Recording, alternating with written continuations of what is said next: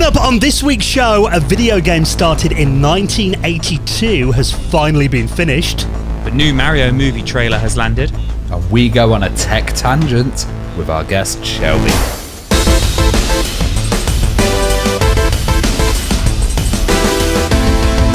And the Retro Hour podcast is brought to you each and every Friday with our good pals at Bitmap Books. Now, something you should check out, and we'll tell you more about this in just a bit, The Secret History of Mac Gaming, the new expanded edition, exploring the Mac's overlooked legacy as a gaming platform. You can check that out and the rest of their retro gaming books right now on their website at bitmapbooks.com.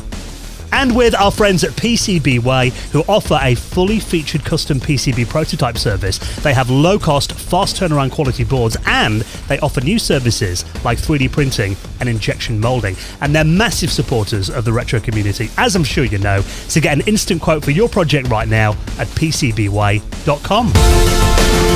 Hello and welcome to the Retro Hour podcast, episode number 348, your weekly dose of retro gaming and technology news with me, Dan Wood. Me, Ravi Abbott. And me, Joe Fox. And a very warm welcome to this week's show. Of course, a podcast that every Friday takes you on a nostalgic trip back in time, reminiscing about the golden age of video games and technology, bringing you up to speed on all the happenings in the world of retro, and of course bringing you a special guest on the show each week. And I'll tell you more about our guest this week, who is incredible, in just a moment. But actually, when the show lands, you and I, Ravi, will be on a jet plane, heading over to a massive Amiga event that's going to be happening in Germany this weekend. Yeah, it's really a busy time for events. We've just seen lots of video footage and stuff of people at Play Expo, and they seem to have a really good time there. And, you know, it's just amazing that video game events are coming back again. And this one's very special because for me, I used to go to these big 90s Amiga shows, and Dan didn't used to go to them. You know, he never went to the huge crazy ones like World of Amiga, but now in Germany it's the Amiga 37 event, and my god, they've sold over 1,000 tickets. I didn't know there were that many Amiga lovers in the world. Because you and I went to this event before COVID, didn't we, in 2019? Yeah. And I remember then, it wasn't like the local TV station covering it, because people were queuing around the corner to get into this venue. It was like going to what I imagine an Amiga event in like 1993 must have been like. Yeah, it's definitely starting to have that vibe. And like, you know, Amiga kept going in Germany because of like companies like Escom and stuff, and it was really still popular, and there's a whole like demo scene there. But a lot of people come over from Europe, all over the place really, and there's a big American group this time coming, so you know it's going to be pretty amazing. I just think the whole place is going to get overwhelmed with Amigas and floppy disks. And yeah, it's going to be really good fun. I'm really excited about it, and I'm going to be dropping some tunes on the Amiga decks as well, which should be good fun. Yeah, so look out for, obviously we'll talk about it next week on the podcast, but if you are coming out there this weekend, just near Dusseldorf to Amiga 37, we will hopefully see you there. It'd be nice to see a few familiar faces, and you know, it's always nice when listeners come over and introduce themselves and say hello, isn't it? I like how you didn't pronounce the town name because it's quite hard. Go on then, Ravi. Go on, say it. Mönchengladbach. I think I've actually got it right. I've been working on it, and that's just going to add loads of comments from German listeners like, no, it's total wrong pronunciation. And I'm going to be flying out at 8 o'clock on Friday morning.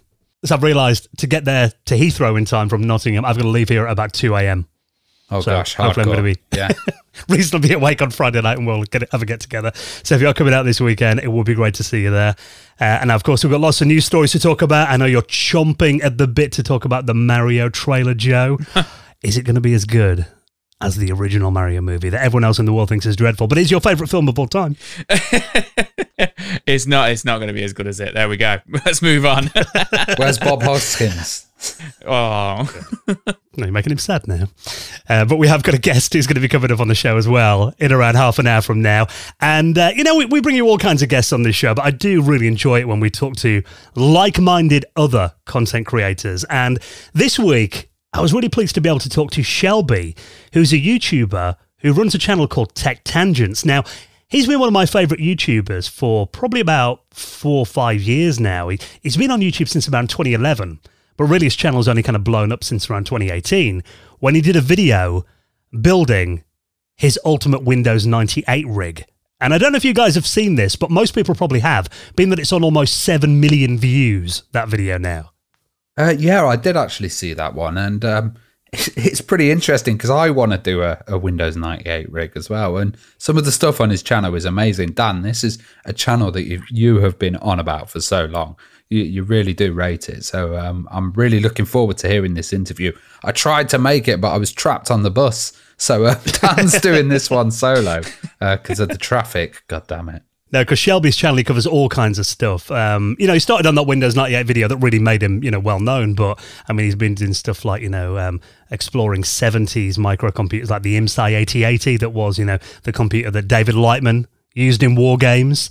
He also does stuff on there like, mini computers. He's repaired the first ever CD-ROM drive on his channel recently as one of his most popular videos that he's done in recent weeks. He covers like, SCSI devices and calculators, a lot of classic calculators on his channel as well, that really is completely up my street. So I sat down with Shelby virtually to talk to him for an hour, and I've got to say that hour just completely flew by. I could have done like 3 or 4 hours with him.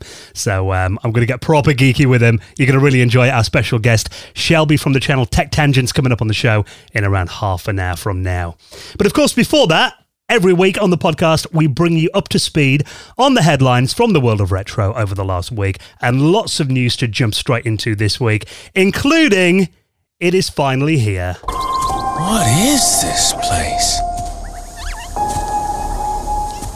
Chris Pratt as Mario, who I remember reading an interview with him about 6 months ago, and he said, "My voice as Mario is going to blow your mind."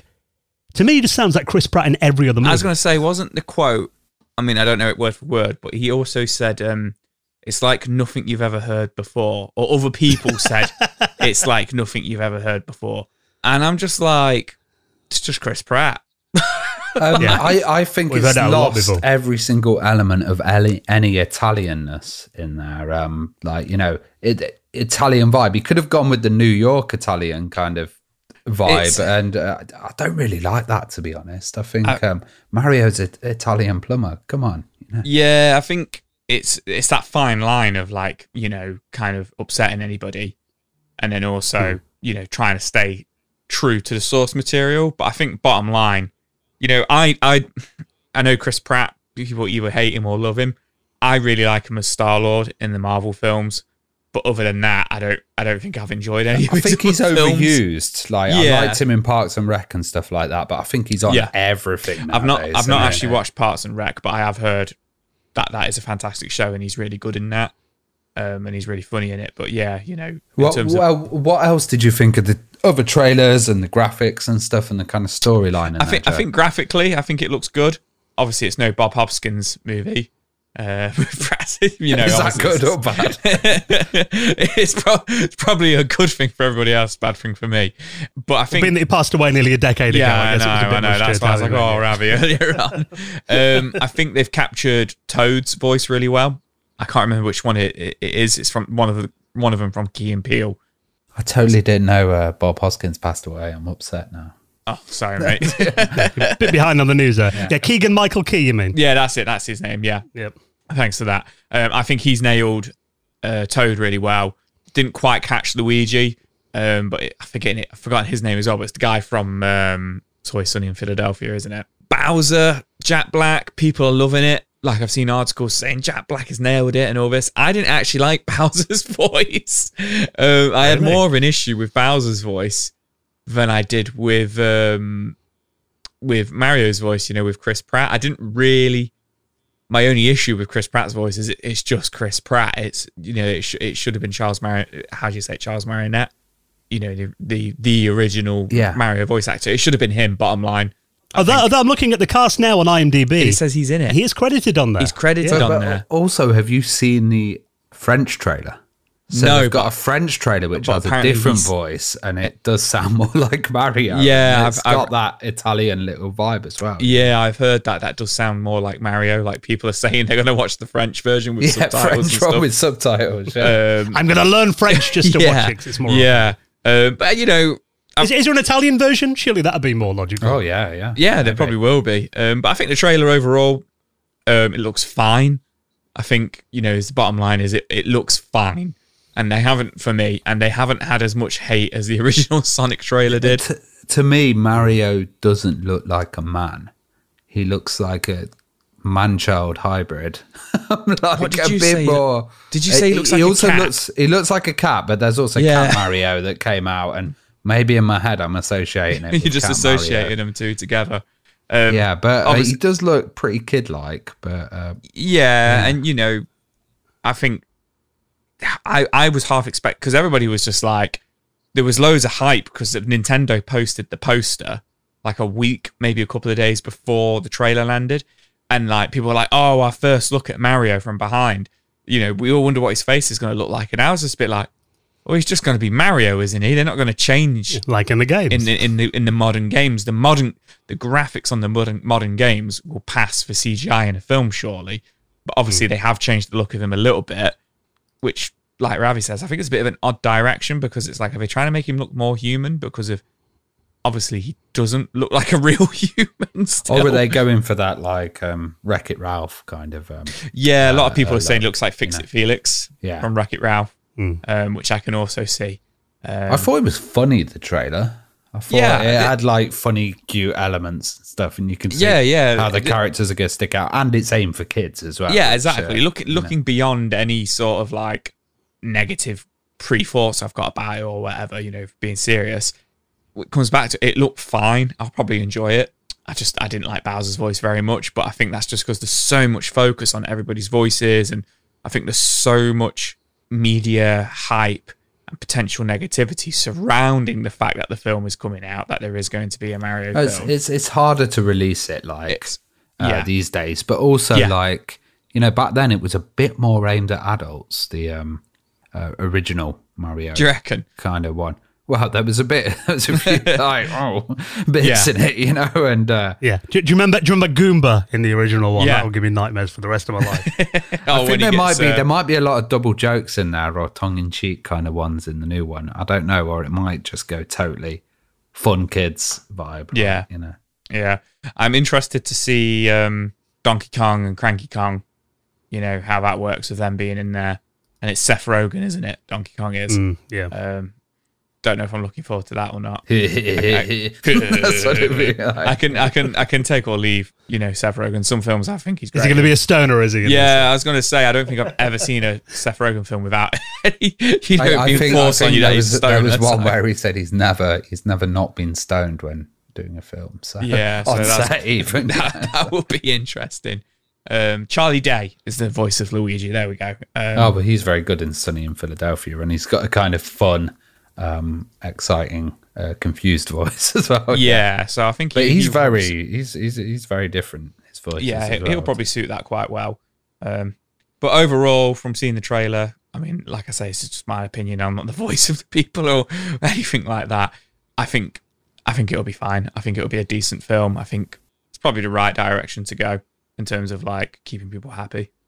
We've only got, early next year, 7th of April, 2023, the release date for the new Mario movie. So I'm sure there'll be plenty more trailers between now and then. Plenty more controversies as well. Yeah, more than likely. Yeah. Now, what about this for an impressive video? We've seen Doom running on everything. It's a bit of a joke now in the retro community, isn't it? What else is Doom going to run on? We've seen the pregnancy test. We've seen the fridge, the toaster. This one, though, I think is actually one of the most impressive versions of Doom I've seen running, even though this is actually running on a Windows PC. Now you might be thinking, well, what's so impressive about that? Someone's got Doom running inside Notepad. Yeah, this is pretty interesting. It's running at 60 frames per second as well. And it is in Notepad. Now, the thing about this is it's not actually running in Notepad. Notepad is used as a display. Right. So it's kind of using a function within the Windows API, which is taking the output of Doom.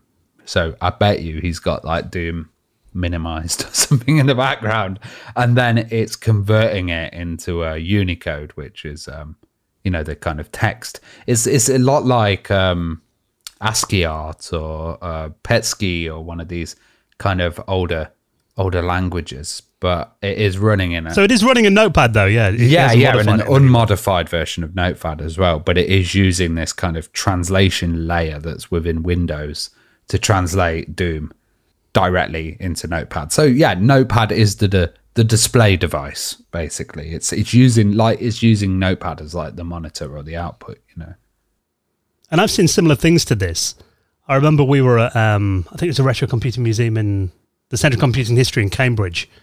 And the event we were at there one time, and I think the guys from the Retro Computing Museum in Leicester had a Commodore 64 set up, and it was playing movies, but they were being converted into Commodore 64 kind of ASCII or PETSCII graphics on the fly.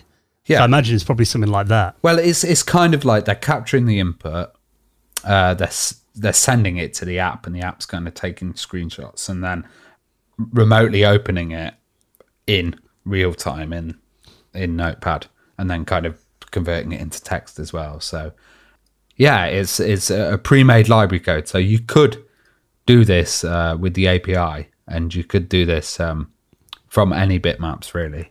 You could create that, but I do think it's really innovative, and it's like just the kind of novelty of being able to run that. And I'm also a huge fan of ASCII art and text art and stuff like that. I really love that, and it's good to see that coming out and, like, you know, getting a bit of attention there. And also, I'm a fan of Notepad. Like, I thought Notepad was wicked. I used to use that for my web coding, just using Notepad before people, you know, had a lot of these big editors and stuff like that. And yeah, it's just got that lovely connection between, you know, legacy computing and Doom, of course, running on it, which is just really nice. I've got to say as well, the speed of it, like you said, 60 frames a second, it kind of looks playable if you kind of squint your eyes and lean back from the monitor a bit. I mean, yeah. it took me a minute to kind of see it. I wouldn't say it's playable. Personally, I can't see the enemies, put it that way. And he says, you know, I'm not good at Doom. I think, you know, his gameplay skills are actually pretty decent considering what he's playing it on. So, yeah, I mean, again, it does kind of seem to be a bit of a benchmark now, you know, can it run Doom? And when it's running in stuff like this, I mean, I imagine it's one step from doing this to getting it running on like a 1970s terminal or something next. I think the only way you could do that would be cheating, though. So what you'd need to do is you'd need to have like something running Doom, like a Raspberry Pi, and then pump it into the terminal. Yeah. And use that as the kind of display device. I don't think it would have the computing grunt or power to do it. And yeah, obviously he's got Doom hidden somewhere, and he's kind of pumping it out to this. But yeah, I'd love to see it natively done in an old 70s terminal. But yeah, I think that would have to be a massive demake where it was just, you know, kind of like a basic 3D maze kind of engine. There's your job for next week, Ravi. Yeah, I'll do it whilst I'm having a drink in Germany. Yeah, how did I do that next morning? Wake up with Did it while you're running DJing. on a Notepad thing. Oh, a terminal, yeah. Well, speaking of random fan remakes, how's that for a nice segue? Someone's actually remade Pokemon Yellow in Link's Awakening style 3D. So they've made this into a 3D game then, essentially, Pokemon Yellow. Yeah, so this comes from a YouTuber, Pokebro. So they've said it's Link's Awakening style 3D, so the remake of Link's Awakening, which came out about 2 or 3 years ago now. I guess it's in a similar style, but graphically it isn't. It's in the same style as in they've taken a 2D pixel Game Boy game and made it a 3D Switch-looking game. So don't get me wrong, I think this looks absolutely amazing. But the project was Pokebro gave himself 2 weeks to remake Pokemon Yellow, which is just insane. Now, he hasn't made the entire game, and he hasn't released it for obvious reasons because of Nintendo. But what he has made is perfectly playable, and he's put out a 5-minute video, and it explains it really well how he's made it. So I know you guys aren't the biggest Pokemon. Oh, mate, this is completely my jam. Oh, really? Okay. Yeah, this is like... Yes, I love it. Yeah, so he's made it in voxel art, which is like the 3D pixel art. And he started out with so in the original Pokemon games, you know, they're very basic Japanese style JRPGs.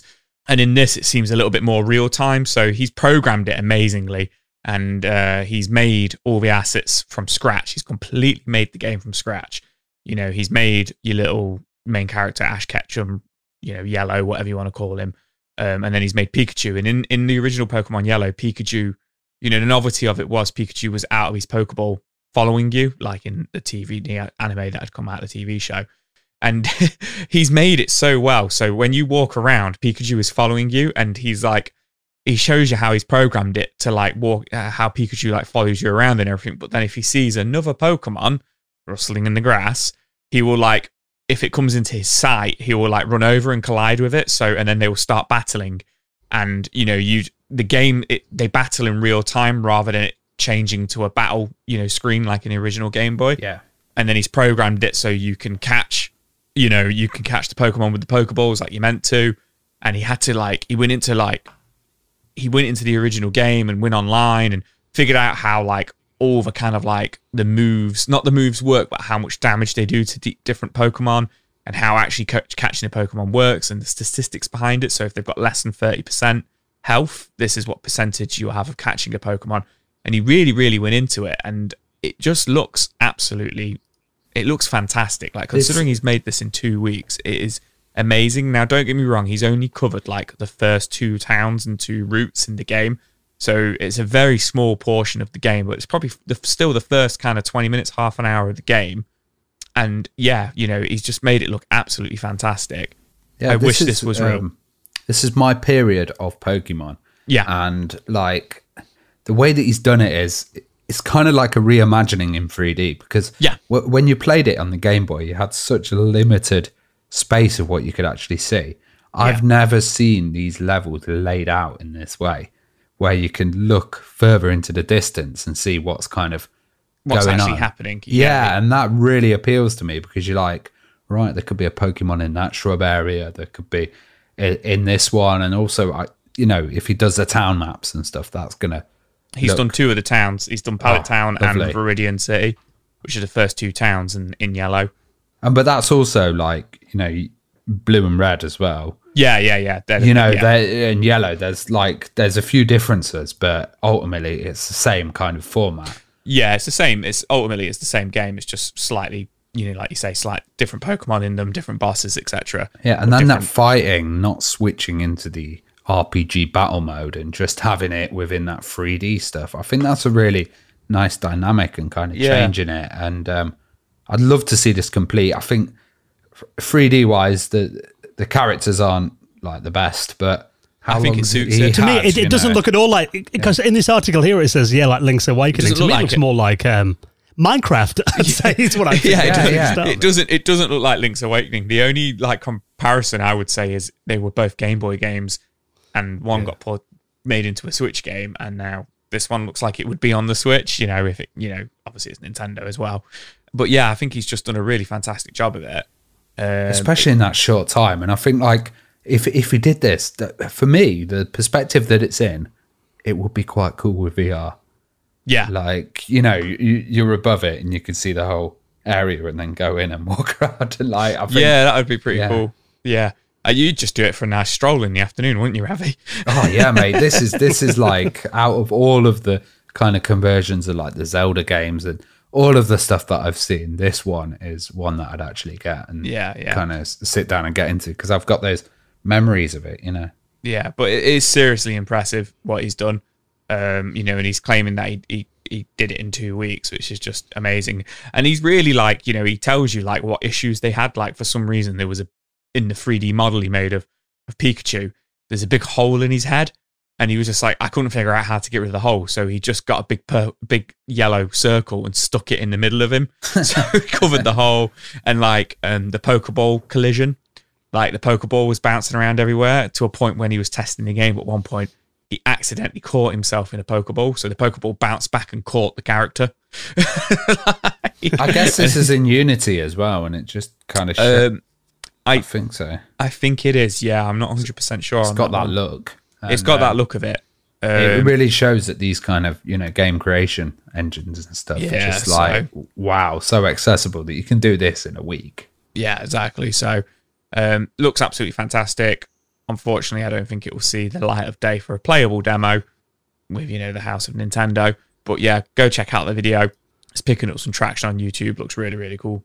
Yes, I'll stick that in our show notes as well, along with the rest of the stories. Now, we have got more to talk about before our special guest, Shelby, from Tech Tangents on in just a minute, including a video game that they started programming back in 1982 that's just been finished. So we'll talk about that in a second, and something amazing for the Super Nintendo. Before that, though, of course, now we are almost halfway through October, well, middle of the month now. That means there's only 2 weeks until our favourite weekend of the month, our Patrons Hangout, that is coming up the last Sunday of every month. We all get together, have a bit of a geek out, have a bit of a call, like you always say, Ravi, like the Brady Bunch. We're all there on Google Meets. Loads of little heads all chatting away. And this is just something that we offer for our incredible patrons now. A quick reminder that the reason we have a patron is just to keep the lights on for this podcast, make sure that we can keep bringing you an episode every Friday. We've got big costs in doing this. Website hosting, audio hosting, all of that gets renewed in January, actually. So perfect time if you would like to support us on there. But of course, we give back as well, don't we, Ravi? Yeah, we totally do. I absolutely love our patrons. And the thing is, the moment, there's a lot of people struggling and stuff, so it's just amazing that you guys can support us, and you help us do this podcast and keep it independent and keep it going. I was working out, we've nearly done half a decade now of interviews every single week, which is just insane. So half a decade. Pardon? More than nearly a decade. Nearly a decade. We were like 7 years in, Ravi. Oh God, yeah. Wow. It's so long that we don't even know. But without you guys, we wouldn't have been able to do that. And kind of, it's just absolutely fantastic. Like you do get some amazing rewards as well. So you get an ad-free episode, which is on a personalized feed. So you can have that put into your podcast client. Then you get an ad-free episode, and then you get a couple of patron stories as well, extra on that one, and we make the interviews a bit longer as well. So you get a little bit of extra content, and then you get our After Hours podcast, which is crazy. We talk about all sorts there. We've been reviewing games recently, which has been really nice. Our listeners have given suggestions for that, and we've been able to find some titles that we've never explored and looked at before. But also, there's the After Hours, there's the meetup as well, which Dan was saying, that's absolutely fantastic. And it's like a little club, and we sit round and have a beer and, talk about really obscure stuff. What's the difference between an ostrich and an emu? Was one of them recently. That took up way too long on the last Patrons Hangout. Yeah. But yeah, we give you all sorts of stuff for being a backer of this show. And of course, you get welcomed on the podcast for joining us on Patreon in the most prestigious high score table in the world of retro gaming, and that is the Retro Hour Hall of Fame. And let's welcome our latest members. Hall of Fame. A big thank you to David Burgess, Brett Alexandra, Andrew, and Timo Hanpar, who all joined us on Patreon over the last week or so. Massively appreciate your support, and if you'd like to join the Retro Hour Patreon community, all the details are on our website at theretrohour.com. Now, we're going to be talking to Shelby from Tech Tangent in just a minute. Tell us about this, though. This looks pretty cool. Elden Ring for the Super Nintendo. I've been pulling out all the fan remakes and demakes this week. You love it. I do love them, and I do love Elden Ring. I really, really enjoyed that. Came out, I think it was February this year now, and I played it to death for about 4 or 5 months. So this comes from 64 Bits Animation, who I think we've discussed a couple of their kind of like creations in the past. So this isn't a playable demo or playable game or anything like that. This is an animation as it stands. And they've done a few games already if you want to check them out. But this looks like this is right up my street. So, you guys know I'm the console boy, and I definitely love my RPGs for the Super Nintendo. And this looks, obviously it's Elden Ring, which has been a huge phenomenon. I think it's sold 20 million copies since it's come out in February now. And I think it's got a near perfect score on almost, every media outlet in terms of reviews and stuff. But it just looks like in the exact same vein as like Secret of Mana, Secret of Evermore, a lot of those kind of like action RPGs for the Super Nintendo. The attention to detail in terms of like the Super Nintendo style of it. They've even got the Mode 6 graphics when you're on the world map. So in Elden Ring, you you travel around the world map like on horseback, but like the whole world is like one world. You go into caves, you go into castles. Like, you know, obviously it's on next gen, so there's like hardly any loading screens and all that. And how they've done this is that they've made it very, very much like those old games like Final Fantasy and stuff. So there's the world map, which is in the mode 6, and you walk around on your horse, and then you go into, you know, dungeons and castles and stuff like that. But when you're in there, they have captured the essence of like these kind of like mid-90s Square Enix games like Chrono Trigger and stuff. I'm listing so many of them now. They've captured that so perfectly, but made it so perfectly Elden Ring, with all these iconic bosses which are in there, like Melina, Elena, I can never remember her name. They're all there, all the big baddies from it, the dragons, everything. The animation on it looks absolutely amazing. And if this was to come out, you know, as an actual game, I'd be buying it right now. Like, I'd be slapping my card down. Get this one thing is it's mode 7. Is it mode 7? Yeah. Did I say mode 6? Yeah. Jeez. Thanks, Ravi. It's all right, but that's a graphics mode that we don't really see in a lot of demakes and stuff. I think this looks really impressive, and like they are using hell of a lot of graphics effects. And like looking at it, I'm like, is this actually going to run on the SNES? You know? Yeah, I don't think it would actually run. Like I say, it is an animation that they've made, but you know, we've covered a few of these in the past, you know, these animations and these demakes, you know, but they always just look absolutely beautiful and stunning. And just, like I say, those labour of loves, one of my many, many sayings. But yeah, it just looks absolutely amazing, this. So is that available for people to play then, or is this just... No, so you can't play it. Right. It is just an animation as it stands. But it just looks really awesome, and I wish it was real. Oh, the teasing is so much. I know. Make some games we can play that look amazing. I know. So, yeah, if you're going to check it out, though, it does look very cool. I'll put that in our show notes as well. Now, obviously, making a video game, I imagine it's quite a time-consuming process. This has got to be a bit of a record, though. A text adventure that was started back in 1982 has finally been finished.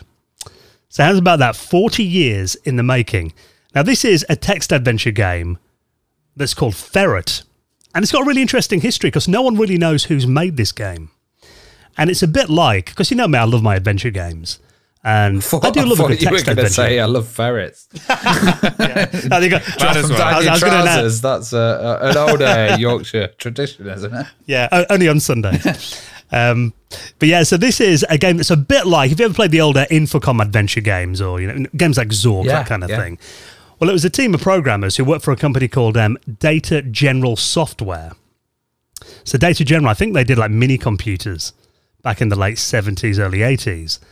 They basically decided to make a little game just so they could play it internally. So apparently the game's name Ferret was some office slang that they used to use and to ferret around for something, to find something. Apparently that's what it meant. But they started working on this, but obviously hardware kind of developed. But the thing is, it could only run, it's written in a programming language called PL1, a language produced by IBM, and it doesn't use an interpreter or anything like that. It runs as native code, originally only on these machines that they had at Data General back in the day. So obviously that kind of limited it to, a subset of hardware that most people didn't have. But over the years, they kind of upgraded it and ended up releasing an MS-DOS version of the game. But then, this is in like 1990s, I think Data General was sold to another company, and now they've basically released it to the community who've taken it on themselves to add more to the game and actually release it in a finished form. Because the way the game was made initially was that it was modular, so people could add new code and new sections to the game. So meaning that now, 40 years later, we've got something that some people reckon could be the biggest text adventure game ever made. Yeah, so this thing is huge. It sounds massive, and like I find that really interesting. That obviously it's really early and it didn't have an interpreter, but that language, I've never heard of that as well. This does seem huge, and that kind of modular thing, being able to keep it going. It's 1,785 rooms. 3,449 objects. And there's an article on PC Gamer, and they compare it to the original Zork game. Zork has got 110 rooms and 60 objects. Okay, so you know, people used to map out these things, draw them. I can imagine maps getting absolutely giant for this. It sounds interesting, and like, you know, all the items that you can collect as well, thousands of objects and stuff. And I can imagine how complex this is going to get. This is going to become the ultimate speedrunners game, isn't it? Yeah, well, it'll probably take you 40 years to speedrun this game. Yeah. The size of it. But again, it's one of these, you know, these old school text adventure games, and they don't hold your hand. Oh, no. They can be pretty brutal. Yeah, I remember playing Colossal Caves in one of the museums, and I literally had to have a guy who would just walk past me in the museum, and he'd be like, you know, collect the bird, and then just walk off. Yeah. And I kind of needed those tips, and I was really getting into it. But yeah, they also had written maps and stuff. So I can imagine if you're an enthusiast, this is just going to be like heaven. Yeah, and you can download this to run on Windows. Every article I've read about it says that apparently it will trigger, and I'm not quite sure why, but apparently it triggers antivirus software. If you think it's probably going to be as low level, that it's the antivirus software is probably going to see this as like, this is code that can, you know, change your hardware, or it's going to recognize it's something. And also it's probably an exe as well, and anything on a exe is you know, seen as a bit dodgy. Or maybe even the word ferret might be put in a register. There might be a ferret virus somewhere. But I've found, hopefully there's not like some old school virus from 1982 lurking in there ready to be released on the world. Yeah, I think I found that with a lot of retro titles and stuff, actually, that now when you are trying to run them in Windows and stuff, you've got a whole layer of like, you know, remove this protection, tell it that it's not a virus. Are you sure you want to run this potentially dangerous software? Yeah, I pretty much do that every day. So, yeah. Although someone has actually made like a minimal download version of it that apparently will not trigger antivirus. So that's on Google Drive now. I bet you there'll be a web version at some point, you know, that you'll be able to play in Chrome or something. Yeah, text adventure games are not that demanding, are they? So, yeah, that's a good shout. So, it does look very cool. I must admit, I'm quite curious. It does sound like the kind of game where I can't imagine I'd ever see more than, 0.5% of it. Not having the really much patience for it. Although, interestingly, there are some kind of blogs and stuff. I've been looking through a few of the comments on this as well. There are a few people there's one guy's making it his mission to kind of play through every text adventure game in the world. And he's on with this one right now, and he kind of documents the process, and you kind of watch him play it. His task has paused for a while. Yeah, the next 4 decades. So, yeah, if you're doing to check it out, I do think that's amazing. I mean, that's got to be a record, surely. There can't be many more games. I mean, I thought Duke Nukem Forever took a while, but never mind 40 years. So if you want to check that out, I'll link it up in our show notes. Along with the rest of the stories, you don't have to Google around. I save you the job every week. I put them in your podcast app in the show notes, or you can head to our website at theretrohour.com. Now, I love it here in the UK at the moment. I think it was dark tonight, around 6 p.m. You might even be cozying up with your blankets on the couch. I got Dominic Diamond's book. I've been reading that. I do love a good book this time of year, just staying in, keeping warm by the fireplace with a good book. And of course, our sponsor, Bitmap Books, they do the best retro gaming books, don't they? Oh, beautifully presented books. Like, they're just works of art when you get them. I really love the Bitmap Books. And, you know, this book that we're going to be talking about today, we've actually had the guest on, the guy who created this book. And it's a really interesting subject, The Secret of Mac Gaming. And this book, you know, talks about some of the, like, you think of the titles that actually came out on the Mac, some of the biggest franchises in the world, you know, Myst, Halo, SimCity came out on the Mac. Yeah. And it's not a system that you traditionally kind of associate with gaming, but actually it's got a huge gaming history. Yeah, and we had Richard Moss, the author of this book, who is an award-winning journalist, a game historian as well. And this book, The Secret History of Mac Gaming, it's a new expanded edition of it as well, containing around 80 interviews with key figures from that era, and of course covering all those games you mentioned, and lots more too, at 480 pages long. Of course, like all of Bitmap books, some really eye-catching, gorgeous colour graphics in here as well. And there's even a foreword by the seventh guest co-author and id Software legend, Graham Devine, in here as well. So, well, recently we saw Dana stroking an apple pippin in Norway, And also, you know, they look at the shareware heroes as well, and there was a lot of kind of shareware software that came for the Mac when it wasn't massively supported by Apple, and that was just like really fantastic, and some great titles came out on that as well. So check it out.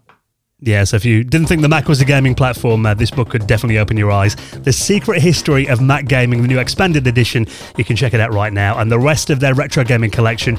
Show our sponsors some love. You know, they've been massive supporters of our show. And treat yourself to one of their books. You can check it out right now. bitmapbooks.com. Right, then next, we're going to be chatting to one of my favourite YouTubers. Shelby from Tech Tangents is coming up next on the Retro Hour podcast. You're listening to the Retro Hour podcast, and it is time for our favourite bit of the show when we welcome on a very special guest. Now, we talk to so many different people on this podcast. People that were involved in the creation of the video games and computer industry, people that ran the companies, people that made the games, and I love talking personally to other content creators because, you know, getting on like-minded people and this common experience, this passion that we all share, it just makes for a really enjoyable conversation. And today, it is my absolute honour to welcome someone who I've watched on YouTube for several years now and is actually one of my favourite YouTube channels. And I think, actually, everyone needs to check out Shelby's channel if you haven't seen it already. Obviously, I'll link it up in the show notes. But let's welcome on this week's special guest, Shelby from Tech Tangents. How you doing? I'm doing good. Hello. Great to have you joining us. Now, we are going to talk about your amazing YouTube channel. But before we do, I mean, it's always kind of nice to get a bit of background on our guests and find out, you know, what got them started on their journey. So if you can recall, I mean, do you remember your first ever computer experience, kind of where it all began for you? Ooh, computer experience. Well, first one, that's kind of an interesting one. I had been given a Compaq Persario laptop. This was been like Pentium 2 era, and that was my first computer that was mine. And it almost immediately died on me. It was so frustrating. And somehow through just random luck, I was also given a Dell Inspiron 3500 right after that. It's basically same era computer. And that kind of was the one that stuck with me and was the computer that I got to use and really learn on. And I did everything you could ever possibly imagine to that thing. It was, I still have it. It's actually sitting in another room next to me, completely destroyed. The hinges are gone. I don't even know where the LCD is at this point. Some of the keys are ripped off of the keyboard, but I had the dock to go with it. So as it decayed over the years, I continue to use it through the Dell dock on it. And on that thing, I wrote bash scripts, I played games, I learned that you cannot copy the System32 folder from Windows XP and put it over the Windows System32 folder in Windows 98 and get plug-and-play support. It doesn't work. But yeah, that was it. All 1.1 gigabytes of storage on that was pretty much dedicated to gaming of that era. And yeah, that was kind of where it got started for me. And I imagine that's a little later than you might have expected for me. But I kind of had a late start in this stuff. Well, you mentioned about doing bash scripts and that kind of thing on there as well. I mean, what kind of got your interest in exploring that side of computing then? Where did that kind of come from? Well, that was kind of bore out of it being not the best performance computer. And it was just something where I wanted to try and eke out every bit of performance. This was something I perfected over the years for underperforming laptops, where I could have a batch script that would allow you to like kill Explorer and Internet Explorer, all the other background tasks, and then just launch the game with as minimum CPU resources being utilized by other software as possible. And then the game could have everything on the system, but still run in the Windows environment. And then once you'd close the game, it would use a wait command or something, and then it would fire everything up in the background. And that way you could have the best possible experience. And then I would use it for automating file management and stuff, like, you know, say you encounter a bunch of zipped files that you want to be unzipped. I would have a batch script that would try and unzip all of them, different things like that. You know, it's remarkable to think, you know, when we use retro systems today, I think we get a bit spoiled by using stuff like, SD cards and compact flash cards. You mentioned your machine there had like, what did you say, 1 gigabyte hard disk in there? And I remember even when I think my first PC was something like 2 or 3 gigabyte one, my first actual Windows PC. And I remember thinking that's an infinite amount of storage. I'm never going to fill that. But of course I did a few months later. Oh man, storage was always a challenge on that thing. I think I can't remember if I had the floppy drive for it or not, but it did have USB ports, and I had a 128 megabyte flash drive, and that was the key to the city on it. But it did have an optical drive built in that I eventually upgraded to a DVD drive in a Windows 98 laptop, which was just hilarious. But I would mostly load software onto it off of CD, and then I would sneakernet stuff back and forth with the flash drive. But yeah, no, 1 gig was not a lot. Do you remember, did you ever like burn CDs? And I remember using Nero.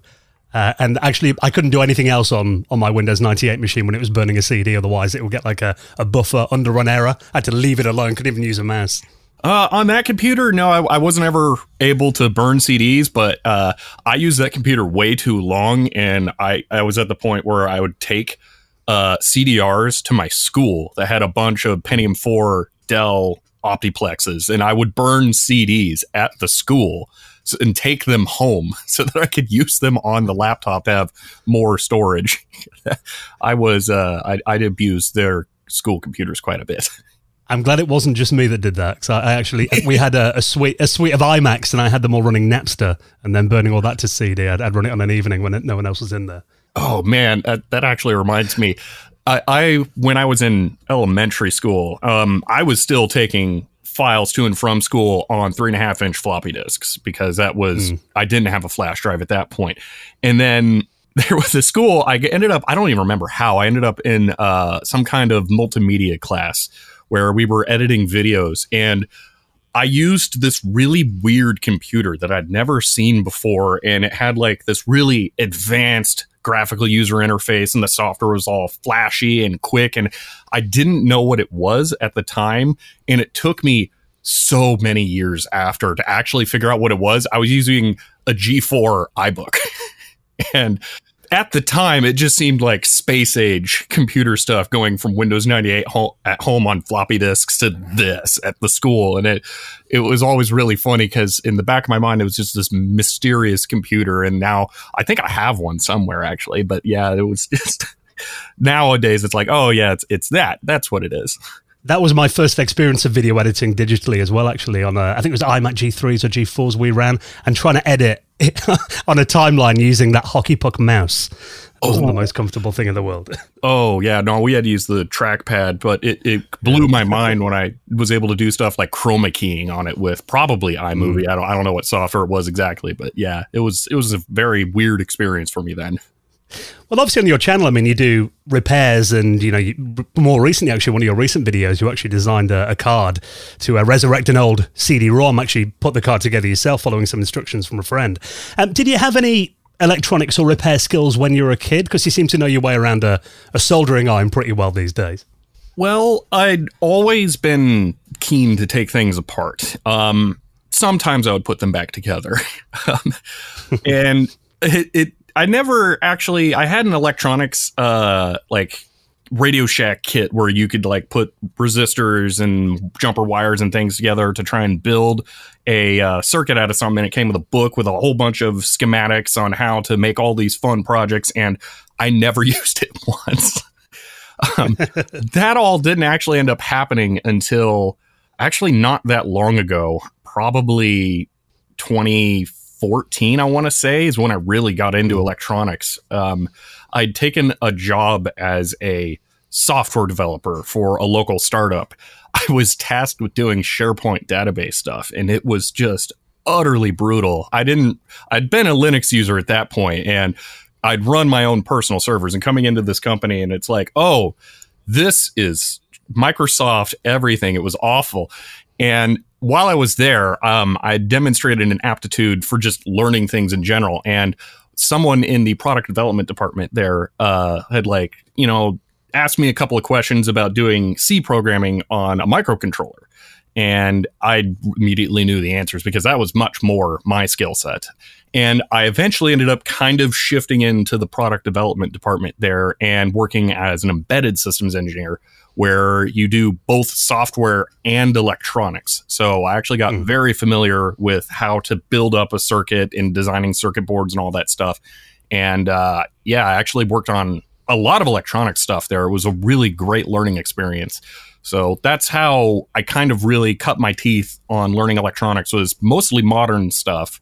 Because I found that it was actually kind of difficult to learn those types of skills, like electronics and software stuff, during the 90s and early 2000s era of computers. Because, I mean, you have a Commodore 64 from the early 80s. You fire it up. That's your programming interface right there, basic. It's literally the first thing you can do. You get to Windows 98. I mean, maybe QBasic's buried deep down somewhere in there, but you're not going to find that easily without being told specifically where it is. And then Windows 2000, or well, Windows XP, I should say, comes out, and there's probably no more BASIC in there at all. Batch files are basically it. So it became really hard to tinker on that kind of stuff. And that's part of why I've switched to Linux now, because it's so much easier to do those kinds of things in that environment. I feel like nowadays it's actually a lot easier to get into that kind of stuff too. So I'm really glad that that shift has happened over time. But yeah, it was difficult to learn how to do those things. I remember getting like a C++ programming book when I was really young, and I wanted to learn that, but I didn't have a C compiler. So it's like, cool. Now I can read the syntax, but then I can't practice it. Yeah, trying to learn it without actually having it on your screen is a bit difficult, isn't it? Trying to learn C in your brain. Yeah. It was really frustrating, because like, well, how do I actually do this? I'm like, here's the book. Like, okay, now what? So like, I looked up C programming on computer, and it's like, oh, I need to buy Visual Studio. I need this multi-$100 program just so that I can follow along this book. No, thanks. Yeah, you're right. Some computers in the 80s, yeah, they dropped you into generally basic, so you were encouraged to tinker with it and start programming. But like you mentioned, that, you know, when computers became more of a commodity device, I suppose, that was kind of taken away, and you really had to drill down and want to find it, didn't you, or be able to afford the software? Yeah, no, it's a totally different experience to try and do that stuff. Like, I actually still have this like desire to write software for Windows 98. I actually have Visual Studio C++ 6.0 right next to me, because I still have this dream to do that. And I have installed it on one of my computers and compiled one of their DirectX demo programs. It's like, one of these days I want to actually make it happen. But yeah, you have to go out and you have to get something for that era and beyond. And it's just really disappointing, because it really makes it harder to get in it at entry level and learn how to do that stuff when you could before, and there's no reason it couldn't be done now. It's just like that. Well, did you use computers much in school? Were you taught them there, and what was kind of your experience? I generally actually tried to use computers as little as possible in school, because I was always so far ahead of the curve that everything they were teaching was completely pointless. Yeah. I remember middle school, the computers were still barely being implemented there. I mean, there was a typing class. Actually, I do remember this. There was a typing class where there was Mavis Beacon Teaches Typing going on, and I was atrocious at that. I was hunt and peck. I couldn't be bothered. I actually ended up, I think, getting a pass on that. Oh no, I remember that now. When I would get like reviewed for grades, I would suck at typing. Like, the teacher would watch me type, it'd be terrible. But I remember I figured out how to scam the software. It would not count misses on the particular version that we were using. And you could there was like one particular typing game where it would show you like a constellation, and then it'd be like, oh, press this key. And then you'd press, that key, then it'd show the next key, and then you'd press that key. And there would only be a couple of keys, because it'd be trying to teach you to keep your fingers on the home row. But if you just sat there and you spammed all the keys on the keyboard, it would eventually just pass you. It wouldn't count all the keys that were wrong. So I cheated my way through that. And then when it came to like final exam, I failed miserably. But yeah, after that, it was, like there was a computer class. I was like, oh, here's how you use the Office suite and Word and PowerPoint. Like, okay, that's not really computers. That's learning how to be a Microsoft employee. Okay. And then high school comes around. There was a computer class. This is one of my favorite stories. There was a computer class there. And at that point, I could do whatever I needed to on a computer. I absolutely was just totally fine and comfortable with them. And I was like, I went to the class administration office, whatever it was, admissions, I don't know. And I told them I would like to test out of the computer class. And they were like, really? I mean, I guess you could do that. We've never had anyone do that. And like, yeah, there's just no reason I need to take this class. So I got a schedule done to go test out of the computer class. I go in there, I meet the teacher, I take the test, and I get 100% because it was all like really trivial stuff, like learning how to do copy paste. It was just ridiculous.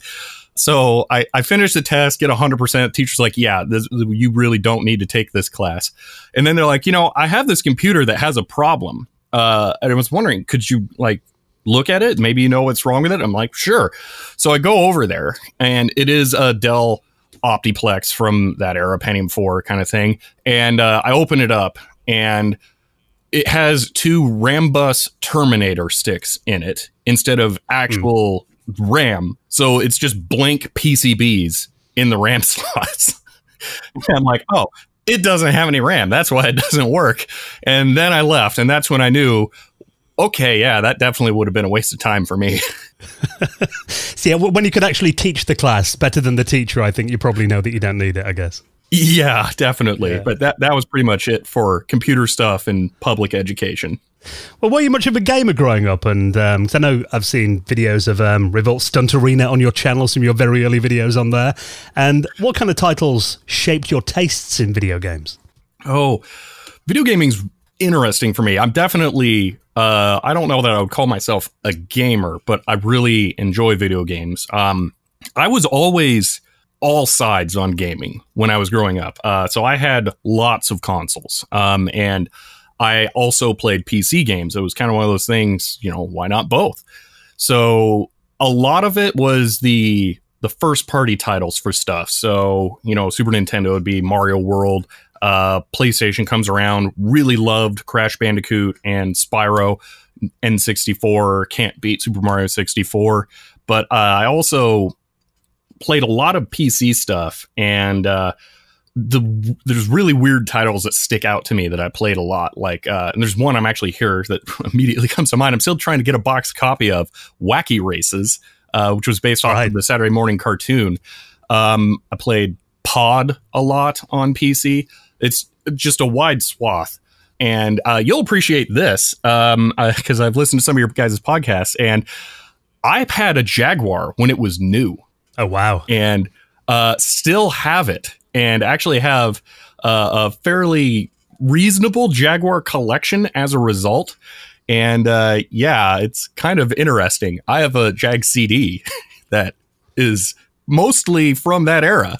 But yeah, no, so I played a bunch of stuff. And yeah, generally I've never really restricted myself to one platform. And it's just what kinds of games it is. If it's a fun game, I enjoyed it.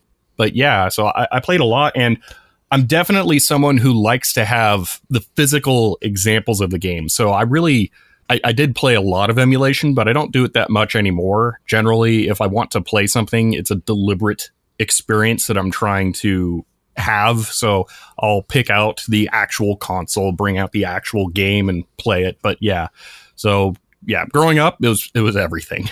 Where do you stand on stuff like flash carts? Because to me, that's a good kind of halfway house, for a console.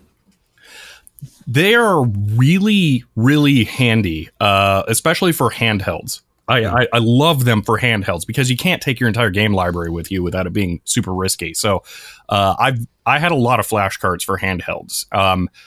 I haven't purchased any of the modern flash carts, actually, because I had a cheat code for getting games for consoles.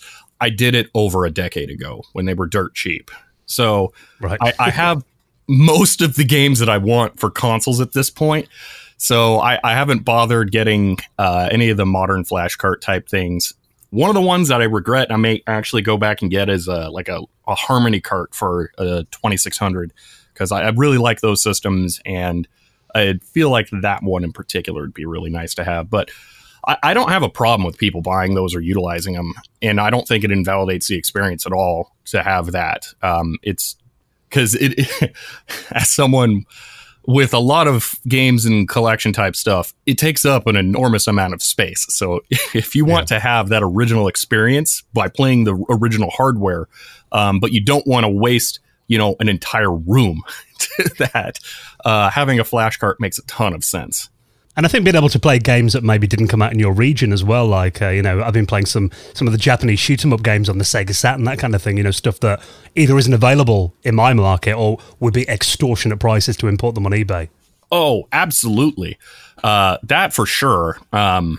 I don't have too many import games that I enjoy. The shoot-'em-ups I've always found a little hectic for my tastes, but I could definitely see, I know there's a ton of those that are in Japan and that area that people have to import, and especially on the specialty systems like the Sharp 68000, it does make a lot of sense to be able to use, like on the Dreamcast, let's say. I think there's a lot of them on there. The disk drive emulator for playing rips of those makes a ton of sense.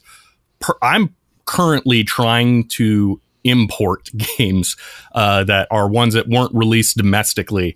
Like, I just imported a copy of Hydro Thunder for PC, which I believe was only released in the UK for some reason. So I imported that recently, and I'm now going to be going after some Gremlin interactive games from there as well. But yeah, I actually I get a bit excessive when it's something I really want, and I imported a Japanese Nintendo 64 and all the accessories. I actually have a complete boxed everything Nintendo 64 from Japan. Partially because it has just some of the absolute best console box artwork ever, period. Hands down. It's these gorgeous, like, neon lines on a dark blue background. It is great.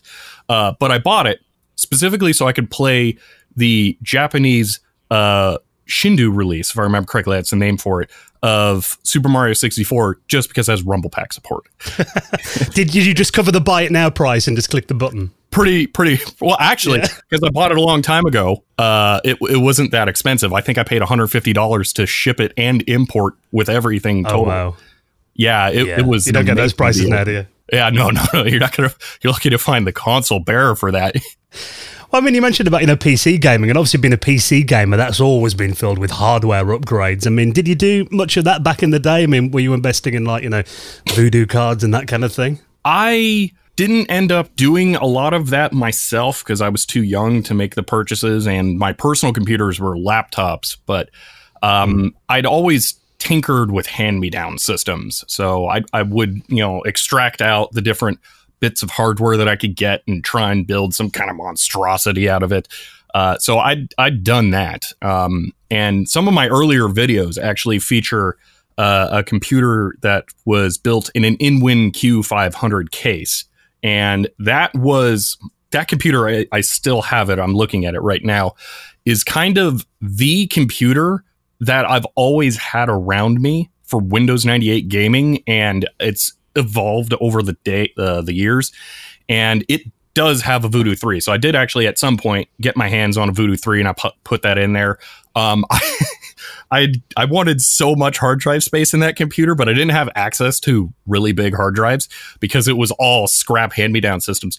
So I would put, all the maximum number of hard drives in there I could on the motherboard controller. And then I ended up finding a PCI IDE controller, and I put 2 more hard drives in there, and they were like 60 gig hard drives, 30 gig hard drives. It was nothing. And then I maxed those out because I was actually collecting games through different means. I would get like jewel case games from Goodwill, that kind of thing. It wasn't really like a big thing. It was mostly just like I wanted the games. And I maxed those out. And then I gutted an external hard drive enclosure and mounted that inside and connected it over USB to get more storage in there. So I bet you could hear that machine from the end of the street, all those hard disks in it. Oh, absolutely. Yeah. All those really tiny hard drives. So yeah, I'd been on the more hack job side of computer upgrades when I was really young, but it has always been tinkering with the hardware. Yeah. You have to make do with what you can get, though, don't you? Yep. Yeah, definitely. It's a very different experience now, which is really weird. Trying to get this stuff. Like I still, I don't see as much hardware like that you can really go through and experience now. Computers have become too simple. You get motherboard, CPU, graphics card, power supply. You're done pretty much. So it's a lot harder to do that now. Well, you mentioned that you're mainly a Linux user today on your main machine. I mean, when did the change from Windows happen for you then, and why did you want to leave Windows behind as your main daily driver? Oh, that is very easy, actually. And I could almost I could pinpoint it to literally the exact date if I looked it up here. But I used Windows Vista on an HP Pavilion with a Core 2 era Centrino processor, and it had a 9600 GT graphics card in it. And with Windows Vista on that machine, it was one of the worst computer experiences I'd ever had. And it got to the point where I would plug in a flash drive and it would blue screen. It was sounds like Vista. Yeah, it was miserable. So I was a day one buyer on Windows 7. All right, I got an OEM copy. I installed it on the laptop. Oh, it was fixed. It was better. So I was using that, and then the Windows 8 developer previews started coming out, and I saw that they got rid of the start menu completely. And I was like, oh, the talk is happening. The tick-tock, good window release, bad Windows release. And it's like, I'm not going to suffer through Windows 8. And I'd been experimenting with using Linux on other computers. I had a netbook that I'd purchased to take to high school so that I could use my own computer through classes. That was a whole other thing that was great. And I'd put Ubuntu on there. And at that point, I was like, I'm already getting Ubuntu experience here. And I'd actually started running a file server on old scrap hardware I had sitting around that was running Linux as well. So I was like, I think it's time. Windows 8 was the thing that pushed me to just go all Linux. I was like, I don't want to be on the whims of what Microsoft is doing anymore here. So I decided just Windows 8, I'm done. I'm out, going all Linux. And I didn't look back from there. So I recently, when I got the office, because I was going to be going from 2 locations, I bought a new laptop for the first time in a while. And I decided for giggles, I would use Windows for a month on it just to see what it's like now. And that experience taught me that I definitely need to still be on Linux. Yeah, I think Windows Vista and Windows 8 probably were the best advertising campaigns for Linux you could ask for, I guess. Oh, absolutely. No, that was a terrible experience. It was so resource intensive that I actually dual booted 2 installations of Windows on that laptop. One that had all like the regular drivers and everything, software, Office, all the stuff that you need to actually use a computer day to day. And then I had another one that was just completely stripped down for games so that I could get the best performance on it because it was such a hog for resources. Well, I mean, talking about retro systems, I mean, have you always kind of been into them, and have you kept your collection throughout the years, or was there a time when you kind of got rid of your old systems and rediscovered them? How did that kind of work? I have everything I've ever had with a handful of exceptions, but generally I have kept everything. So I've never had a time where I've purged out systems. There have been computers and systems that stopped working that I got rid of just because I didn't need them. And I've thrown away some cases that I kind of wish I'd kept.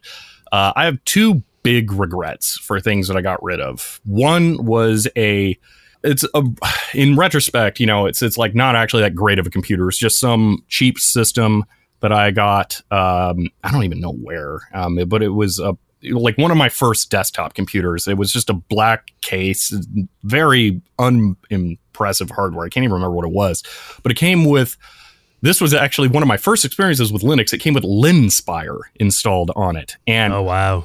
Yeah, it is so hard to find that now, but it was immediately replaced by Windows XP by my dad. And I wish that I could recapture that experience, but that I got rid of a number of years ago because it was a black case, really boring, like 2 5.25-inch bays, really boring hardware. So I kind of don't, I wish I hadn't done that, but I don't have too significant regrets about that. The only thing that I've ever gotten rid of that I really regret was a 21-inch ViewSonic CRT that I hand put in a trash can because it had really bad ghosting that I now know was either just bad capacitors on the input board or the cable was just frayed internally. And if I'd replaced it, it would have been fine. But, oh, wait, no, that one had a VGA port on the back. It wasn't a hardwired cable. But yeah, so bad capacitors inside. But it was really bad to where you couldn't really read text on it anymore. But, I wish I hadn't done that. See, CRTs are becoming harder to find, I think, now as well, though, aren't they? There was a time when everyone just got rid of them, and now they're becoming a bit more scarce. It's worrying to think that they might not be around one day.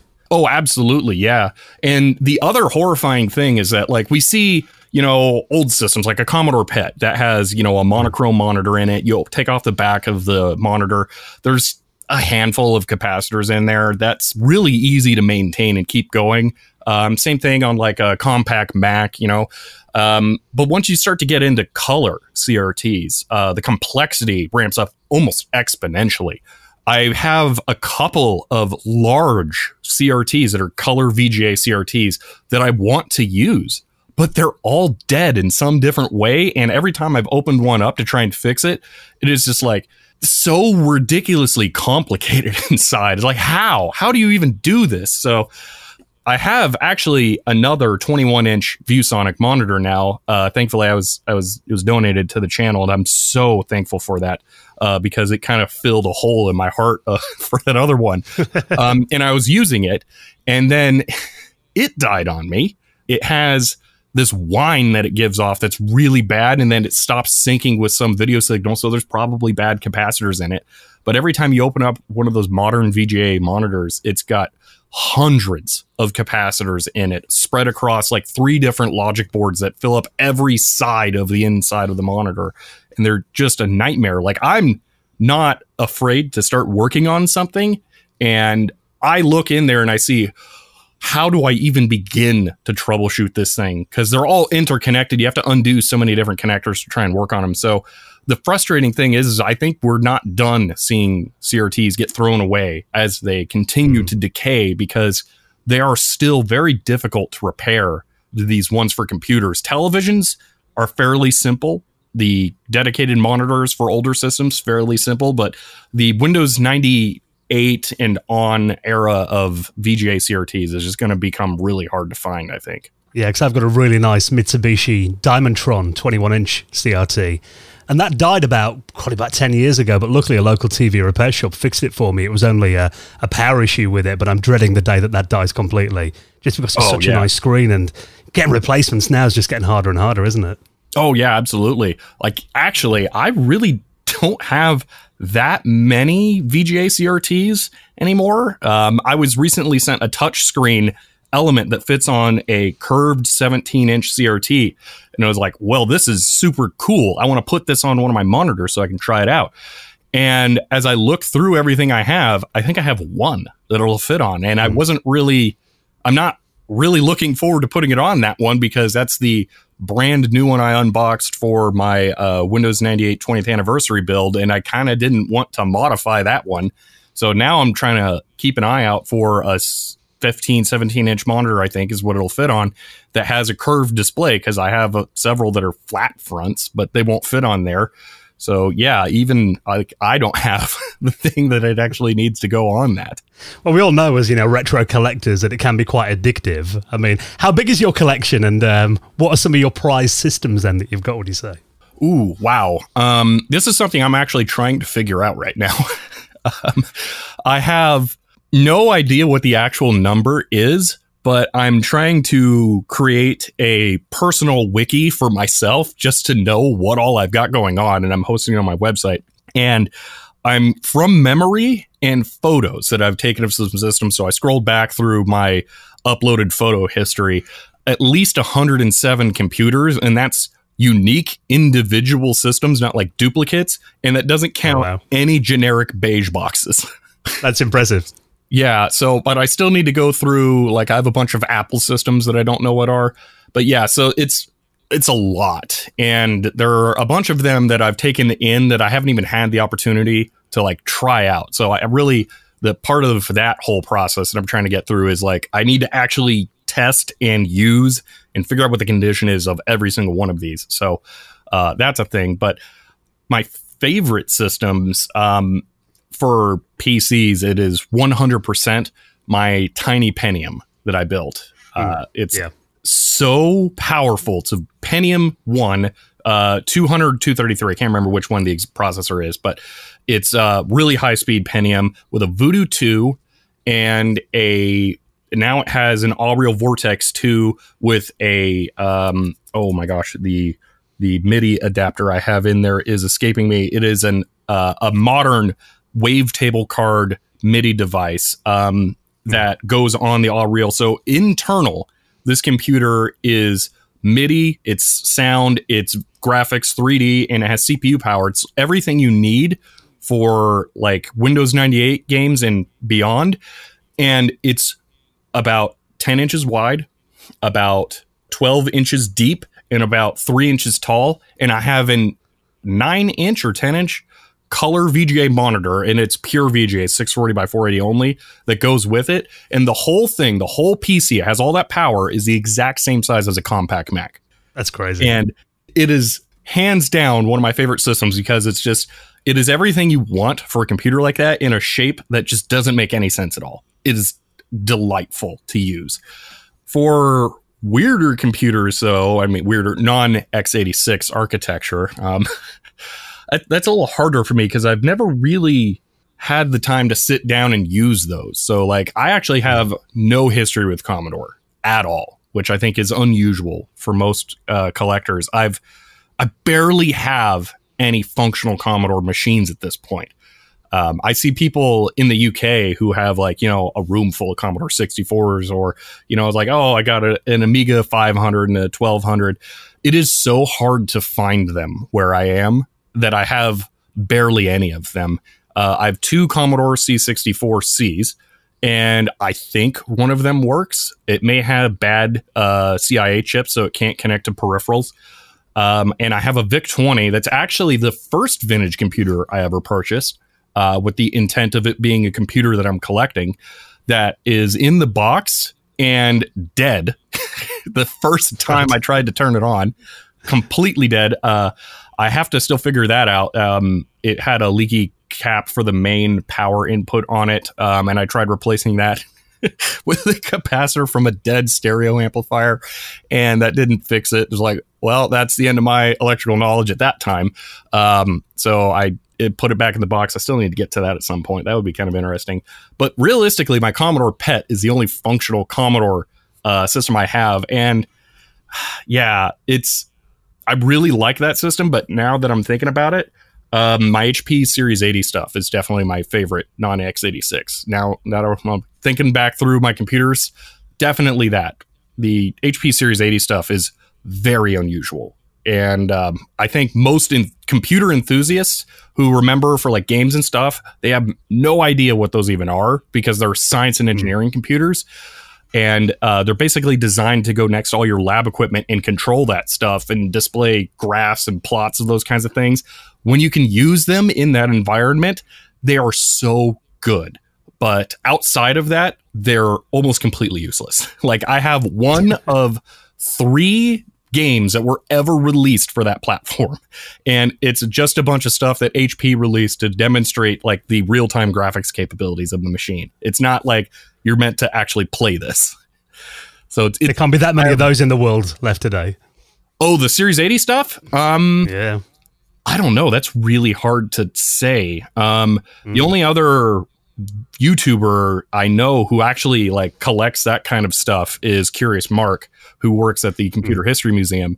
And that's partially because he uses a bunch of HP test equipment with that computer.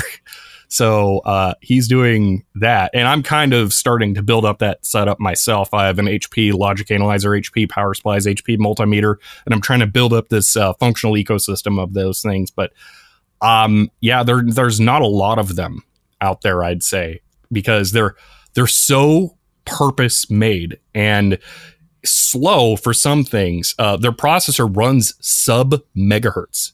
It is like a 670 kilohertz processor speed, but it has a ridiculous number of instructions per cycle because of the way that it works. It's kind of crazy, but it has operations built into the basic software that you wouldn't see in any other system for a long time. It's actually, this is really interesting. It's one of the few computers that does not have a Microsoft derived basic.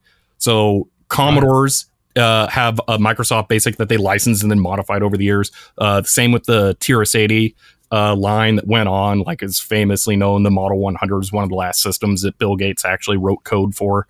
But the HP stuff is its own basic. And if you use it the way that it's meant to, it is one of the best experiences. I always love unique systems like that as well, that are just like totally different from anything else you might be used to. And obviously, I mean, on your channel, I mean, people can follow your progress with these machines and your amazing live streams that you do on Twitch as well. One of my favorite videos that you did last year was when you got your hands on an Atari ST that I remember being quite a popular computer over here back in the late 80s and early 90s. What were your kind of initial impressions of that system then, and why did you add that to your collection? So that goes back to the video game console stuff. I've always been very receptive to older systems. So I actually have a lot of Atari 2600s. I'm trying to complete a collection of all the different hardware revisions of that. I have the 5200, both 4-port and 2-port, the 7800, as boxed system with the European controllers, thankfully, and the Jaguar, as I mentioned. So for me, getting the Atari ST was like the continuation of the lineage of that. And I actually have a bunch of almost all of the 8-bit Ataris at this point as well. I think I'm just missing the 1200 XL.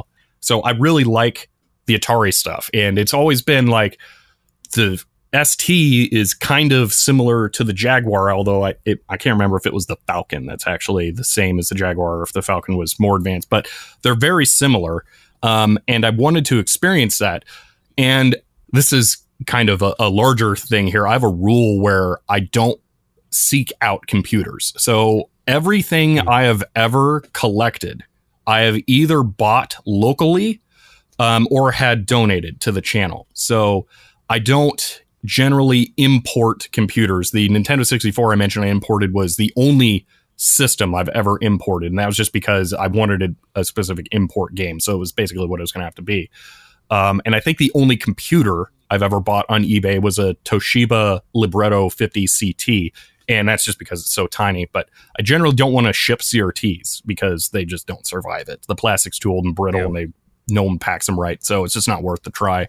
So I had to wait until I found an Atari ST locally.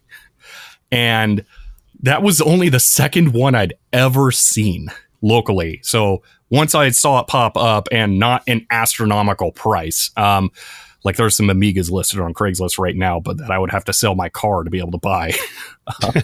Right. Once I saw that Atari ST, I was like, well, that's it. I'm getting an Atari ST. So I got that.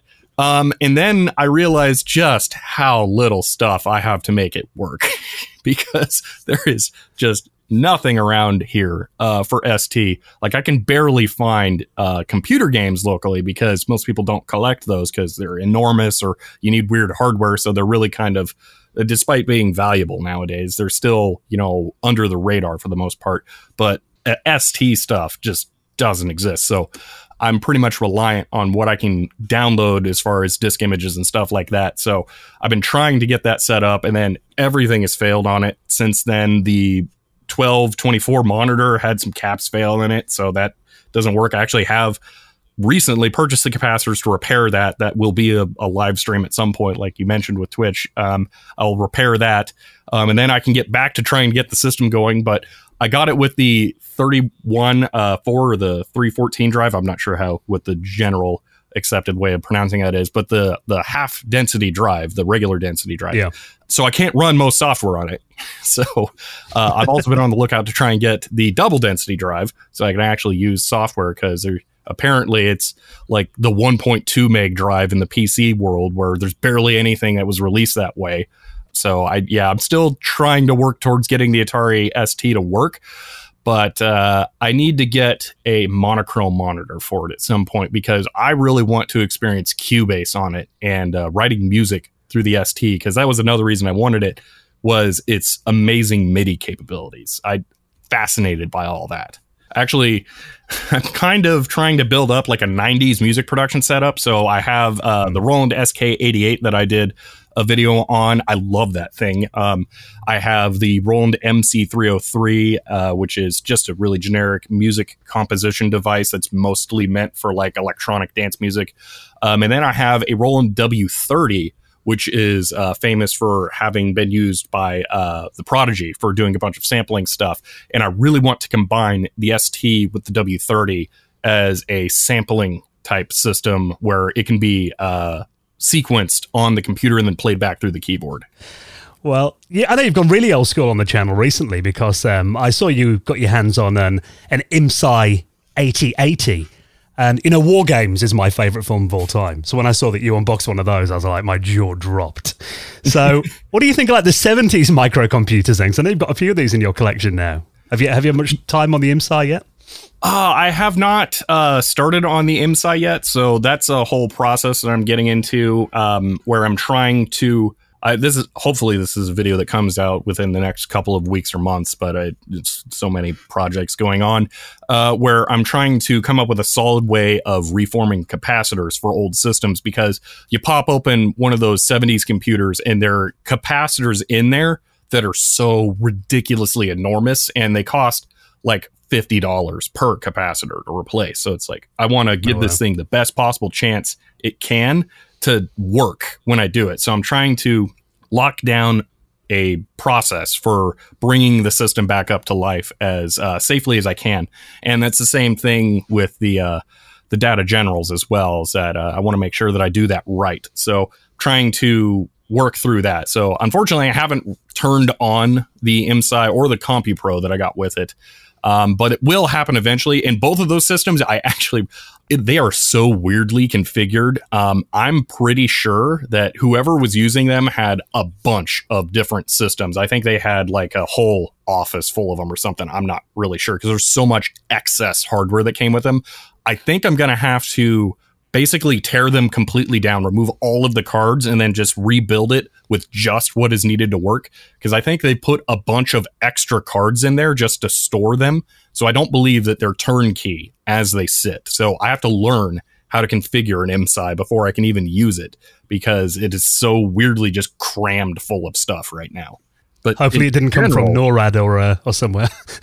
Yeah, well, I actually, this is one of my favorite things when I buy these old computers. I try and talk to the people because I want to learn the history of like what was it used for? Why is it being sold? You know, these different things. So the person, and I got some of the documentation that goes along with this, the person who's using the IMSI was actually running a real estate business, and they had apartment complexes that they were leasing out to tenants. And I have a really big binder full of like every single address that they were in charge of. And they were clearly utilizing the IMSIs as a billing system. And they had multiple terminals as well that they had connected to most likely the CompuPro at that point, for having probably accountants working through all of the data. And I can just see how this computer was set up. Like, it was a multi-user system where they were keeping track of all sorts of different finances and things like that. So it was, I can kind of tell what it was used for. And it's really fun to do that. I also got, I didn't really get into this in the video because I didn't quite know what was there, but I got 2 hard drives with it that are just ludicrously amazing. They are 8-inch wide form factor hard drives. One of them, I believe, is 20 megabytes and the other one is 40 megabytes. And they come in acrylic cases that are clear, that are just like a slightly smoked brown. But then the drives have been put into these beige metal enclosures, and they're so boring. And I can only imagine that those hard drives have the customer data on them, but which makes me slightly happy because there's probably nothing on those drives that I need to try and recover. So I kind of want to, like, once I have the system working, figure out what's on those drives, but then just take them out for display because they're so pretty. I explored what they looked like on Twitter once, but yeah, they're ridiculous. I bet they sound amazing spinning up as well. Oh, I have not had the dare. I have not dared to try and do that yet because, yeah, I'm really hesitant to roast these things because stuff like that, I got those computers for so cheap compared to what they normally sell for. And anything that I would have to replace on them would cost more than what I spent on them. And I have just so much going on that I try to avoid breaking really expensive things. So I don't have to try and hunt those parts down. And then they're rare too in that era. So yeah, I have not tried powering them up because I don't want to find out that they're broken. Like actually, I found out in one of my live streams the other day, I had Usagi Electric, who has the Centurion systems. He was chatting in there and he mentioned he had a head crash. And I was like, you know, I haven't actually looked at the removable platter packs from my data generals to see if they've had that. And I shined a light in there and actually saw one of the platter packs has had a head crash, which is really scary because those heads were considered wear items. And I actually have the service logs for those computers, and the heads had been replaced before. So I'm hoping that the head had been replaced after that, but I don't know. So that's the kind of thing that I'm scared of finding out what happens. Like, oh, maybe there's this initialization process for the hard drive to protect it, and you need to do that. And then I just fire it up to hear it for giggles, and then it dies. So yeah, and sometimes if you don't turn it on, then in your mind it's still working, so you don't worry about it. Exactly. Yes. Yeah. Well, you resurrect hardware as well on your channel, and one successful video that you did recently was with the CM100 CD-ROM drive. Now, I believe this was the first CD-ROM drive, wasn't it, for personal computers? Yeah. And tell us about the experience and what happened there. Oh, that was just incredible. So I purchased that drive. I can't even remember. I think it was 2021 now, which it felt forever ago. It's been a year and a half. I know that much. I figured that out for the video, but I'd been trying to find one of those for years, and I'm sure I'm not the only one. And I managed to luck into buying one on eBay for a very reasonable price. And it didn't come with anything. It was just the bare drive. And it's like, I know that it needs a weird card because it's an LMSI interface, and I'm just going to buy the drive. I'll figure out the rest later.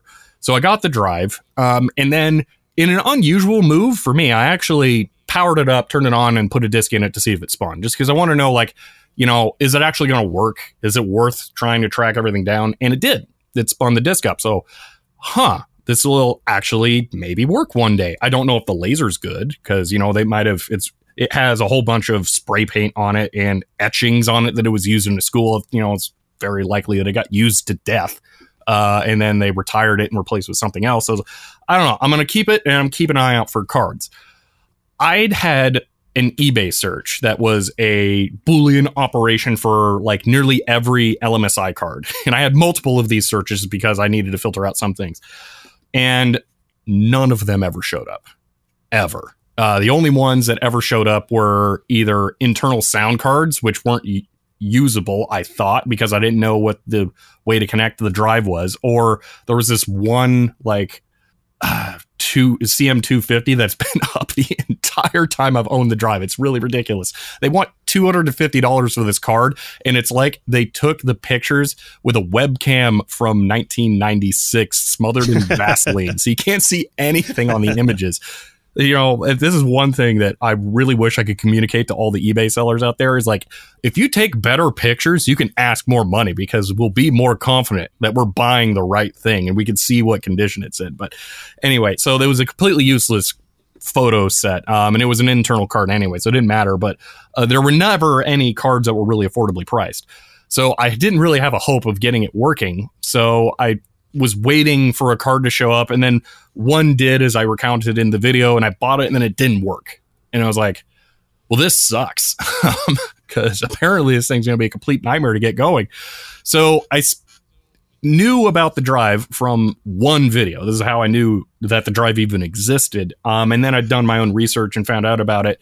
It's actually kind of interesting because the CM100, quote unquote, is the first CD drive, but it's actually kind of not. It is the DEC RDD50 that is the first CD drive, but it's the exact same thing, just rebranded. So right. It's that. Although I've actually been contacted by someone who says that their father worked at DEC, and they're offering to lend me some what appear to be LMSI cards that are prototypes for the PC. And what I'm getting from them is that DEC may have actually been the one that created LMSI, and they just sold the tech to Philips. But I'm not sure. I gotta look into that more because I can't really find much about that online. But anyway, the CM100 research video is going to be just amazing. There's so much to get into. But I ended up contacting Roland, who had the video that was 9 years old at that point. And I had no idea if I was going to hear back from them and, whether or not they would even be willing to share this information. But they were amazingly gracious and helped me get pictures of that card, reverse engineer it. And that was a completely wildly different experience for me, just reverse engineering a card from photos. Like I wish I had done something else first that I could tangibly hold to reverse engineer, but anything you can handle yourself, you don't need to clone. You have one unless it's broken. So generally, unless you're borrowing it from someone, you don't need to do that. So that was a very weird thing to do. It was like, I guess I'm never going to find this card. I have to make it from pictures. And that is commitment. Like, yeah, it's like, I guess I'm doing this because I want to use this drive and I just don't see a path forward where I'm going to be able to buy this thing. So I set out on Twitch to do it. And as much credit as people give me for making that card in the comments, I can't thank my viewers enough on Twitch for sticking around for the weeks that it was just me staring at a monitor with a picture of a card and my editing or circuit design software as I just like draw a trace on the picture and then draw the trace in the schematic software. It was, to me, really boring for video production, which is why I cut down all that so much in the actual video I released on my channel. I thought that video was going to do really poorly when I was publishing it. I didn't think that it was going to gain any traction at all. So the response to that whole project has just been phenomenal compared to my expectations. But yeah, no, that was a project of necessity, not of really like, oh, I want to do this. It's like, oh, I have to do this.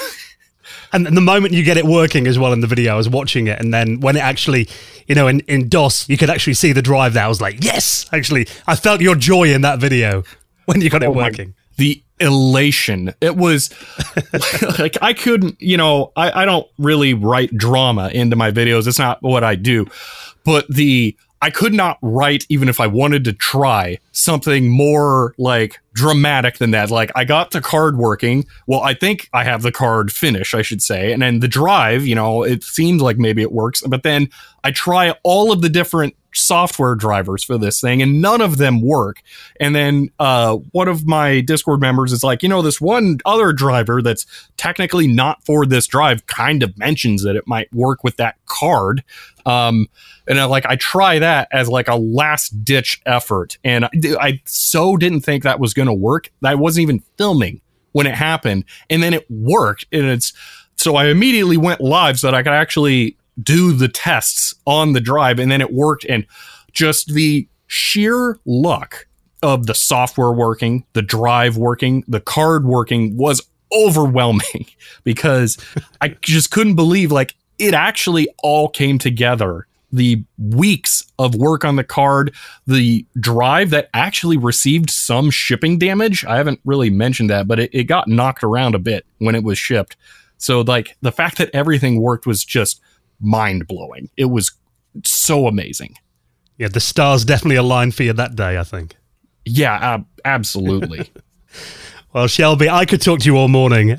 Such an interesting channel you've got. And I think that's the reason why you're so successful as well. You mentioned that, that video's already on nearly 180,000 views in just over a week. And I think it's because you're covering this stuff that there's not really much more information out there. So I think, being a viewer of your channel and following you on this journey is just incredible. So everyone should definitely check out your YouTube channel, Tech Tangents, and your Twitch channel as well, which I'll put in the show notes of this week's episode.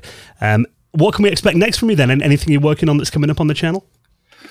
Well, I have a couple of, I'm actually trying to buy myself some time with the Twitch streaming to try and make some videos through that now so I can work on some larger projects. I have a plan where I'm going to be making a video that covers a bunch of different 3D stuff for modeling on like 90s hardware that is popular. And I'll kind of leave it vague like that as a teaser. But it's something, it covers something that was most people's first experience with 3D graphics on PCs. And well, 3D rendered graphics, I'll say that. It's interesting, but yeah, I have that. And then I'm getting close to, I say, finishing up a long-term project where I try and get people to understand how complicated CDs are. Like, I didn't intend to set out to be a channel that kind of focuses a lot on CDs, but I think it's going to end up happening. Because there's a lot of times where CDs are ripped in ways that don't make sense. And I want to try and like put out the information there of how you rip CDs correctly. So I've got a couple of long-term projects like that coming up, but yeah, there's just so much stuff going on. It's always wild what I can pick to do next from everything that's available.